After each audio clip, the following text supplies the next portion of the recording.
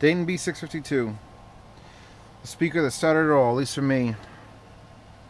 God, I love cheap and good. And the original ones of these were. And then they sort of got fuzzy in the middle. Somewhere around Christmas time 2013. Actually, no, Christmas time 2012 to the New Year's of 2013. And then July of 2013 fixed. Well, certainly improved greatly. And now the newest revisions are pretty good. Fuck these. Dayton B652-AIR. And they're called the AIRs because instead of having a tweeter, a standard tweeter, a dome piezo tweeter, it has an air motion technology, AMT, which is basically like if you were to be really cheap about saying it's a ribbon. Right there. And from the research people have done, this tweeter actually costs more on its own than this whole speaker. And it's worthwhile to do that. Now, the actual physical build, if you're looking at the original B652 and the new one, you can see the woofer is moved up, and that's good. You want the woofer and tweeter as close as they can get. Possibly not inside each other. There are those coaxials that have the tweeter inside, but that can cause all sorts of weird occurrences. So you want them just real close. And this is about an inch closer, center to center. The rest of the build is identical. Identical. They both cause cancer in California.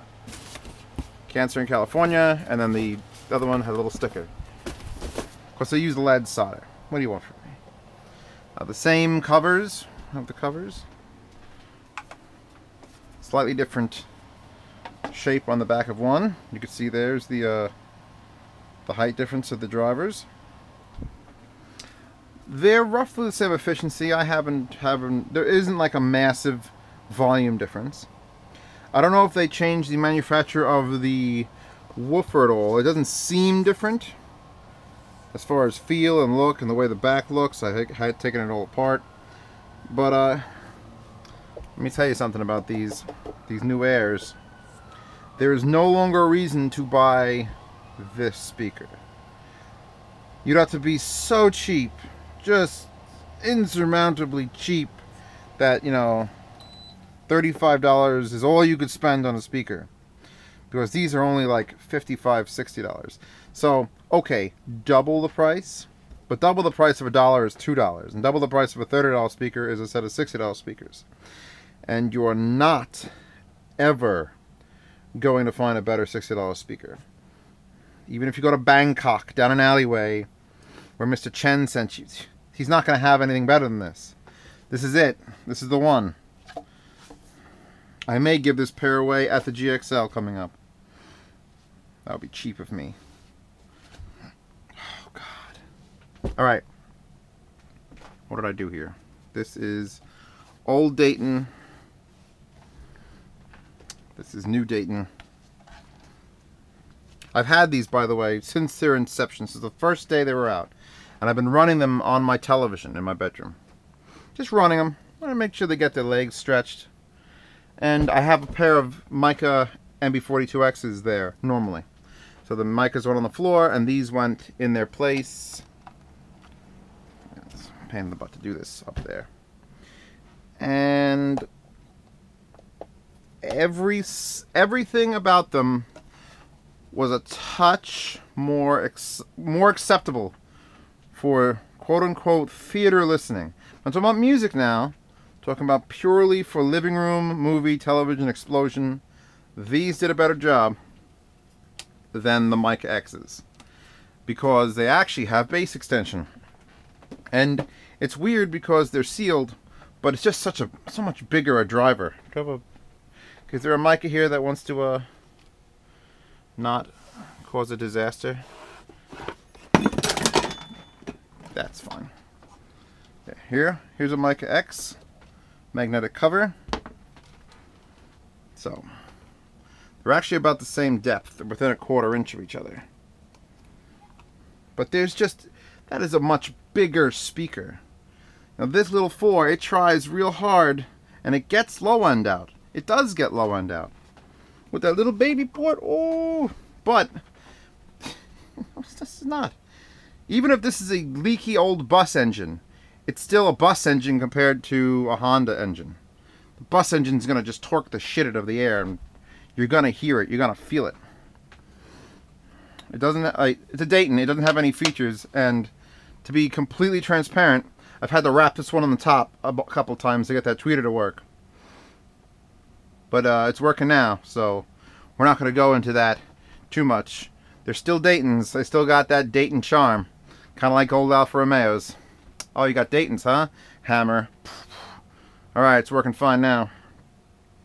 So I'm going to... I don't have much to say about other than stop buying these. Unless you're absolutely dirt cheap, poor, and, you know, you've managed to scrounge up change from the living room couch cushions, and this is, you got $35 or $38, whatever it takes to buy these now, and you know, that's it.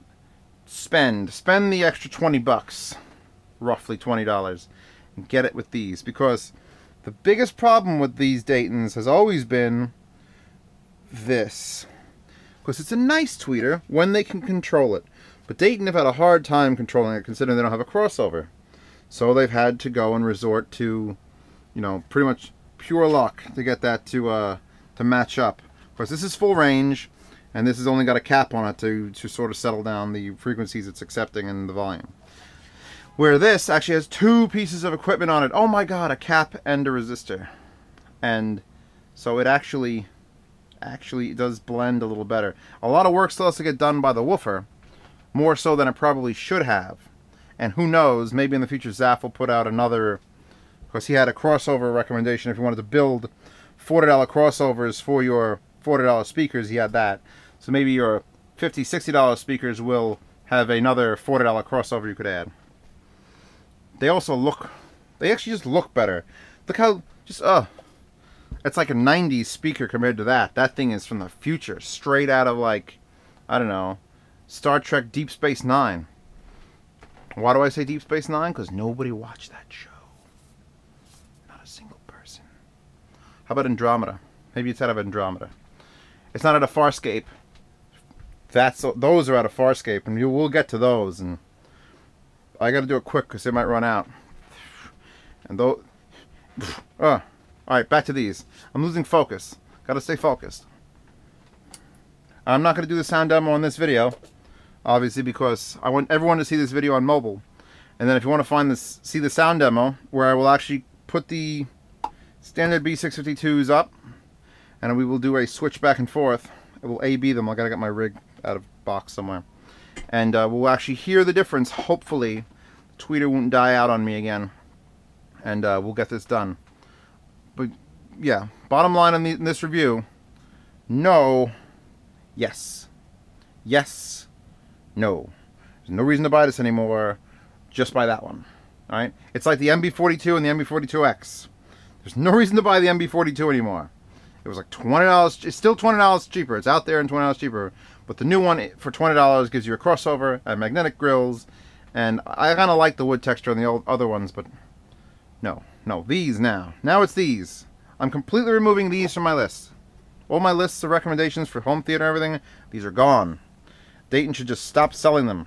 Just, I may have to take these babies and take all these. See, these tweeters arrays.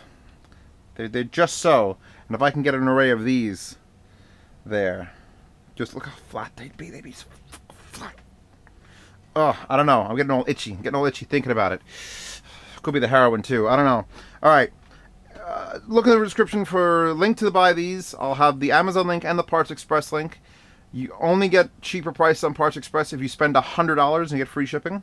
On Amazon, I'm pretty sure they'll either include shipping for a smaller amount, or you might even get free shipping, but the price will be higher.